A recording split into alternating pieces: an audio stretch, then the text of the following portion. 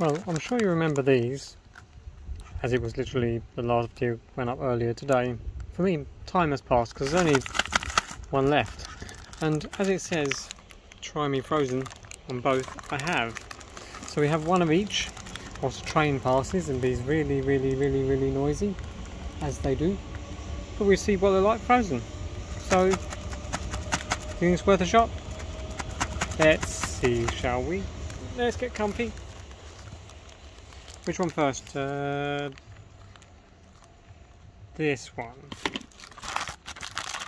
Yeah, we do only have one in each left. There it is. It's been nestling in the freezer for a bit, and definitely frozen. Definitely frozen indeed.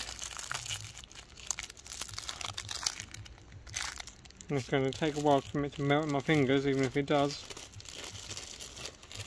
But will the frozenness add a new dimension? See if I can bite through it first.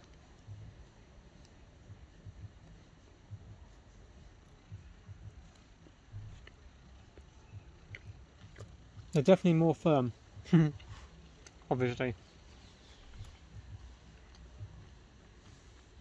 The strawberry's still, the strawberry's still very prominent. Very prominent. It's probably the most prominent thing. Now mint.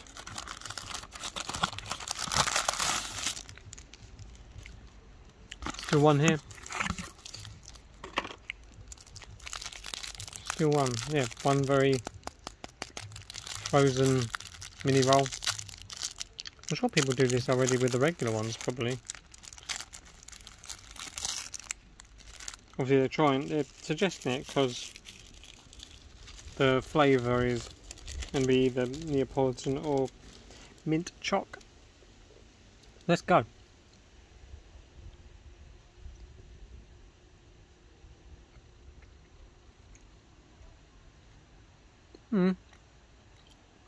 Still good, still a lot more firm. I think the main thing about freezing them